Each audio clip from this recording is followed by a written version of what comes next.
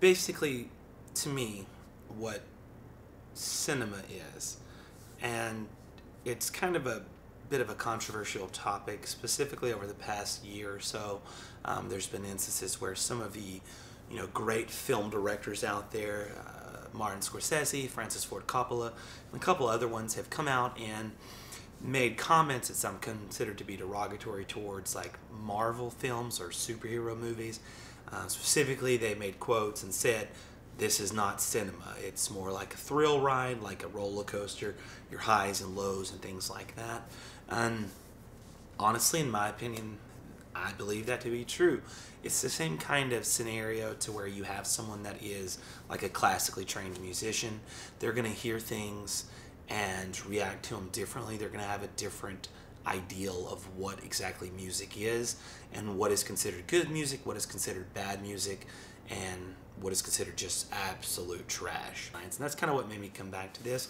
It's because cinema is one of those situations where you can make a film or a movie and it's okay, it's entertaining. It hits all the right technical notes in terms of the cinematography, the costume design, set design, sound editing, mixing, and all those things. But it's just not a very good movie, or it doesn't actually expand the bounds of cinematic arts, or the bounds of the cinematic arts. It just creates something that falls within the realm of what is considered a movie. And, I don't want to be super pretentious, but it's one of those things where if you have someone that's studied, or if they, one of my things is I did go to film school, so I have a film degree, and kind of the way that they talked about movies and such were where you had a movie which is entertainment, and you had a film which gives you a feeling. It expands beyond whatever the accepted norms of cinema is, and kind of pushes you to think beyond that. A movie provides you with a source of entertainment, while a film gives you something to create esoteric thought or push you beyond whatever bounds you may think, or you see a situation and you empathize with it and you're able to look at it and see like, what do we need to do to change this or make this better, and things like that. To me, like, that is a good film. For an example, the films that I kind of fall back on when feeling down or whatever, I feel like I'd really just want to watch something that provides a great cinematic experience, a visual experience, visually moving, elicits certain emotions and things like that. I immediately go back to Terrence Malick's directorial debut, Badlands, starring Martin Sheen and Sissy Spacek. It is an excellent film. It's one in which there's not a whole lot of dialogue that's necessarily like spoken in frame. A lot of his voiceover from the character of Sissy Spacek, and it is put over these images that are just unencumbered realism in a way, basically what it is. And there's one instance where there's a camera and it's just panning across the field, and you have Martin Sheen's character carrying a gun, and he's running, he's swinging the gun, he's doing various training scenes. You're able to see him and Sissy Spacek building like a treehouse out in the woods. They're living there. They're really like involved in nature. And then there's another famous scene.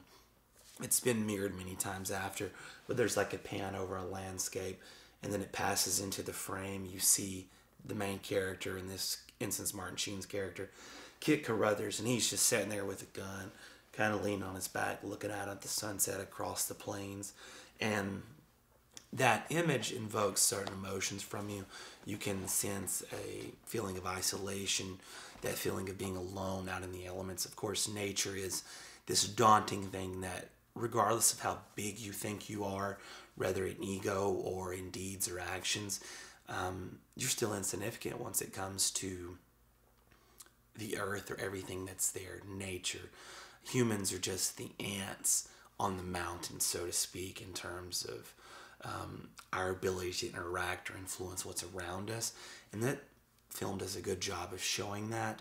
And it's one of those things that when you see it, you don't need explosions, because there's not a lot of explosions or anything like that. It's one of those films where all of the violence is very directed and straightforward. It doesn't necessarily happen as expected always, but when it hits you, you're like, oh my gosh, like, wow, that was unexpected, and it was really violent. but the reaction or actions of the characters afterwards don't necessarily carry on that violence. It's more or less that they're detached from it and the violence is just occurring, but they don't have any concept or actual tangible involvement in it. More so, it's just an action that happens without any thought or any caring of what the reaction is going to be from what is done. Basically, in the film, he shoots multiple people, shoots them in the back, and then sits there and has a conversation with them when they dies and things like that. So that isn't actually, from my opinion, that's a true work of art versus just a movie that is entertaining. A love story.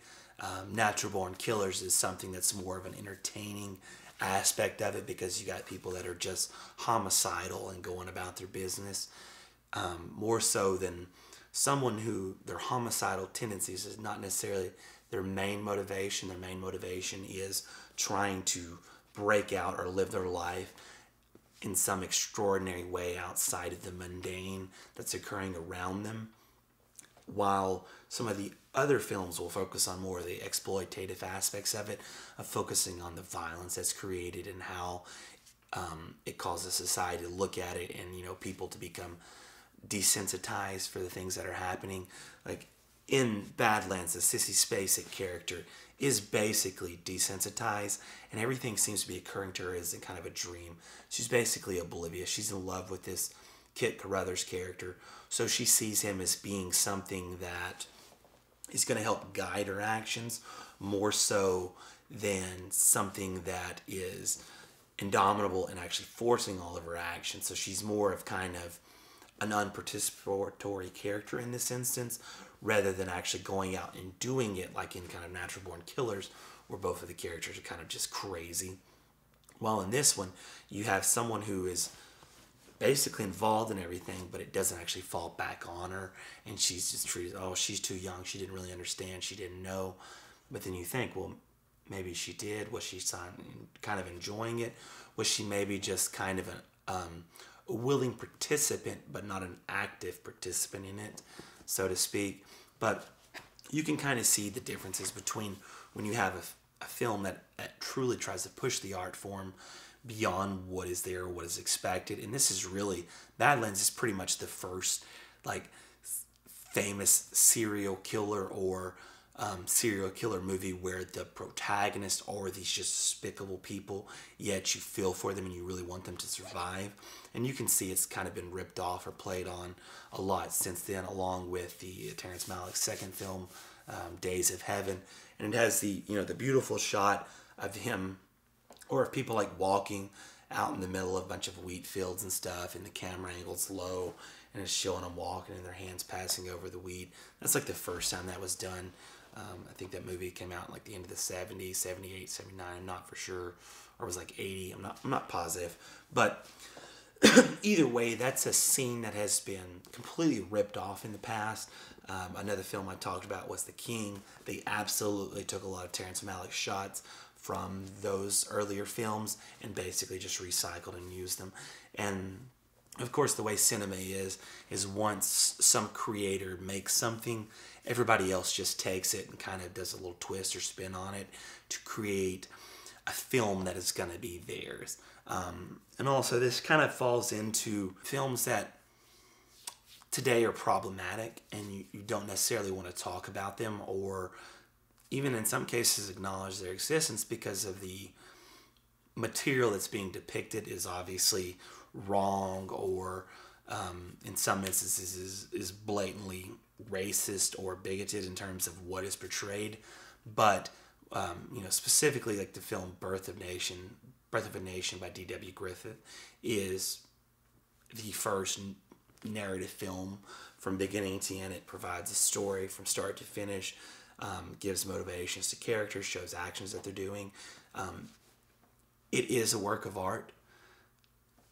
It's a good work of art in the fact that it pushed cinema as an art beyond what it was already at and caused it to move on into the technical aspects of creating scenes, sequences, using a cut to show something, point of view perspective. Another one is, a little short film is Grandmother Through the Looking Glass. It's one of the first films to use a point of view perspective, where you have a grandmother walking around the room, looking through a magnifying glass at various objects, like a bug, a block, a couple other things like that. So it creates something that you're not expecting, because you're going from a time where you're just looking at a picture, it's a static 2D image, it doesn't move, to you're looking at a moving image where even something, because it's still in 2D, but this image is seen and then they move in the frame, and then the cut moves over and it shows you what they're seeing, so you can in essence get in their mind and be able to see these certain things. And it's one of those differences that you see in what is a movie and what is a film, what is pure entertainment versus what is pushing the art form.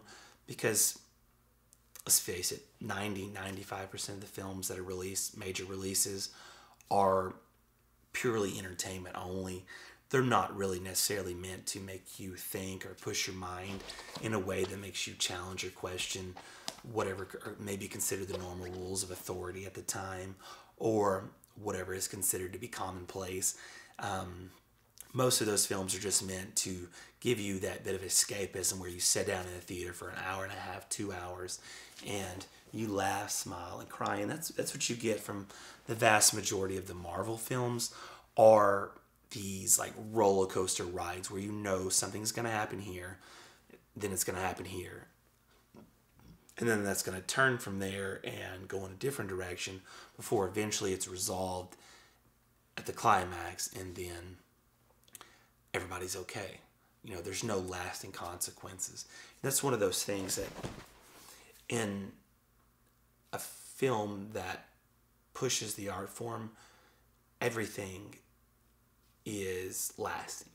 Any action that the protagonist takes is going to elicit an opposite reaction from the antagonist, be it a person, society, or whatever. And then that protagonist is going to have to react to that reaction. And from there, hopefully, they do something that's unexpected. When I say unexpected, I don't necessarily mean like they pull out a gun and shoot somebody, because that's completely unexpected. But they look at it in a different way than what you think. And that's one of those things with films that come out nowadays. Like you look at Doctor Strangelove. It's a very artistic black and white depiction of the Cold War and what would happen if something happened and the U.S. ended up sending a ship out or a plane out with a nuclear bomb that drops it on Russia, and then the Russians respond, causing a nuclear holocaust. But it's done in a dark comedy style, in a dark comedy style that lets you laugh at the arrogance and ignorance of the characters that are involved in it, but you can also be like, oh wait, oh my goodness, maybe these are real people that are involved in this. And it's one of those things, if you've ever had dealings with, let's face it, people that get either political positions, and it's kind of what is played in Doctor Strangelove, is like a lot of the people, the military officers, are either very masculine, like hard-nosed soldiers, or they're politicians that you can tell they were elected for their ability to speak, their ability to kind of keep the peace, or kind of go in between and not really ruffle any feathers on either side. And that's one of those instances where you get something that is truly can be considered art. It's just like looking at a Jackson Pollock painting of the ink drops. When you look at an actual Jackson Pollock, you can see things that are different. Actually, the issue is a lot of people will look at these great works of art as a photo online. But to actually stand in front of the canvas, see the brush strokes, see the multiple layers of paint that's piled up, with Jackson Pollock, see the cigarette ash and stuff that's thrown on it, you can see the actual blood, sweat, and tears, so to speak, that's being poured into the canvas. You can feel the pressured strokes, the ones that he takes a long stroke versus a small stroke, or obviously Jackson Pollock, it's the ink drops and such, and you can see when maybe they started off with a very thick, heavy brush with a lot of paint on it and dropped it, and then he moved with just a tiny bit of paint and then dropped it over that. And you can look at it, and obviously a Jackson Pollock ink drop painting is going to evoke a lot more reactions than if I was to go out to Walmart and give me a couple little pints of some paint, some puck paint or whatever it is, and acrylic paint, and drop it on a canvas. I mean, it can create the exact same thing image-wise that Jackson Pollock created, but I can't necessarily replicate his experience that makes the painting and defines it when you add in the personal touches. Again, like I said, the cigarette ash and things like that is what makes it unique and what makes it a work of art, more so than a piece of art or a painting that I make. Is not going to be a Jackson Pollock. No matter how hard I try, it's not going to be able to mirror or imitate his. And that's kind of the same way with cinema, because you find yourself in these instances where you have a Transformers movie that comes out, you have Pearl Harbor that comes out, and they try to tell a story. In some instances, there's a couple shots that does a good job of telling a story, but there's no lasting impression. I can't think of how many. I mean, it's one of those ones, I don't know how many I've seen that leave no impression, but it's the vast majority of them. Another one is the movie by Harmony Korine. It's called Gummo. It's like his second film that he made, or it's his directorial debut, but it's his second film that he wrote. Basically, it's like a vaudeville style film where it's a bunch of little shorts that are added together with some through story of a small town after like a tornado came through and destroyed it, and basically all of the characters in this town are basically like freaks that you would see at a various like traveling road show. So they're all kind of just awkward, and when you watch it, like you feel various emotions from disgusted to kind of like you look at them and you're like, it's a little bit humorous, but you feel bad for them, like you feel for them. And then there's also one scene in the film where Harmony is basically just getting shit-faced drunk with a little person next to him, and he's talking to him. He's like, man, I love you. And you're able to see some truth in this. Jean-Luc Godard said, "Je cinéma elle est en vérité 24 fois par séquence." Cinema is truth 24 times a second. And that's what you're able to see. You're able to see the truth that's being portrayed in certain instances and gain some emotional response from it. And that's kind of the dividing line between where you have cinema that is art and then cinema that is just cinema. It's just part of the medium. It doesn't have any lasting effect on you or anybody else. It's just something that's there. Coppola, obviously, has a film degree from UCLA. He's going to approach making a film differently than someone else who is just, kind of plucked out of obscurity and dropped in, or someone who's not more so focused in on expanding the art form rather than just making a film for a paycheck. And that's kind of what you see, like, in television. It's changing a little bit now with series such as Breaking Bad happening, Ozarks, and some other good ones that are coming out, where the director has some input. In the past, the director was just someone that was plug and played on a lot of these TV shows. The showrunner would be kind of the creative control over everything, and the directors would come in, they get a script, they make their script with very little wiggle room in terms of what they're doing. But you're able to really get like the auteurship of a film when people actually try to push the art form to show something that either hasn't been seen before or make something that lets you feel or elicits a response that's not expected. And that brings me back to, I believe it was Sergei Eisenstein out in Russia, creator of Battleship, director of Battleship Potemkin. One of the things that he would do is when you had a film that would play in theaters or whatever, he would have firecrackers and various things set up underneath people's seats. So that way, when something would happen, there'd be an explosion. So they were always in a heightened sense to where anything would kind of trigger them or set them off here or there. And again, that's really pushing the bounds of what it is, because at the end of the day, you're just watching something on screen. And in my opinion, if it's a movie, I use the term movie loosely.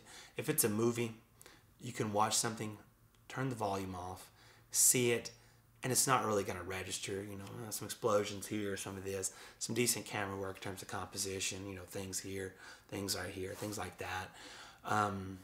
But it's not really going to register or hold to you. Versus when you watch something that is really like art house, either art house cinema or middle brow or highbrow, right there going into highbrow cinema, to where you don't need to actually listen to anything, just seeing the images, the composition, the faces, the emotions on the people. They're able to elicit responses from you by only looking at them, because you're able to see and feel what they're doing more so than hearing and being able to feel it. And that's a big thing with a lot of the Marvel films, is the sound editing is always very good, and music and stuff that's put in, so you're able to hit those various notes. But that's, in my opinion, not necessarily how a film should be. A film should be able to be watched silent, and you still kind of get the gist. You'll be able to understand what's going on. You don't even have to. Sometimes I'll even watch like foreign films, and I won't even put on subtitles. I'll just listen to them in their native language and see if I can kind of follow or feel what's going on. And if it's done well, you don't necessarily have to hear what they're actually saying or know the words that they're saying, because their face is going to emote in a certain way. Their body's going to give certain mannerisms or certain reactions, and you're going to be able to see that and understand and feel it and learn from it. In the same way with like the film Parasite. I watched it with subtitles, but I didn't even really, I found myself not even reading them sometimes. I would just be watching what they were doing and their actions, and it gave you the exact blueprint you needed to understand what was going on, because it created such a visually engaging masterpiece in front of your eyes that all you need to do was see it to be able to understand it. And that's kind of the issue that we're at right now with cinema, is because it's butting heads with each other, especially in the terms of, the blockbuster that's $200 million.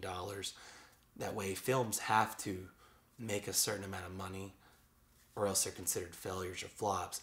So a lot of studios don't want to risk making something that's more artistic or more niche focused, and rather make something that is the roller coaster that everybody that's over this tall can go and get on and ride and get the exact same experience. But to me, the beauty of film is not that you'll get the exact same experience every time. It's that you'll get an experience. It doesn't mean you'll like it. Doesn't mean you'll love it. Doesn't mean you'll hate it. It just means you'll feel something and be able to get your reactions or gauge your reactions from what you're watching. I don't want to sound too pretentious, but it is what it is. I mean, there's a lot of bullshit made both in music and in films these days, but either way, all I say is go into either with an open mind and try to listen to them, watch them, and put yourself in the place of either who made them or who the target audience is. Obviously, if you watch an animated film, in most cases it's meant for a younger audience, so you have to kind of account for that. And that's kind of why, in my opinion, Roger Ebert is probably one of the greatest critics of all time, because what he did was he would try to gauge films based upon the factors of who they're made for, the technical aspects of it, and then the actual story. So you don't try to gauge a very intense, highfalutin drama with a animated fart joke kids film. It's meant to be very lowbrow humor that everybody can catch, with a couple slightly dirty things that the parents can catch that the kids can't catch. And you're able to kind of pick and choose what you watch, or what you're able to see based upon people that review things like that, and don't try to pigeonhole everything into one accepted paragram of what makes a good film or what makes a good movie. But other than that, feel free to like, subscribe, share, and thank you, and have a good day.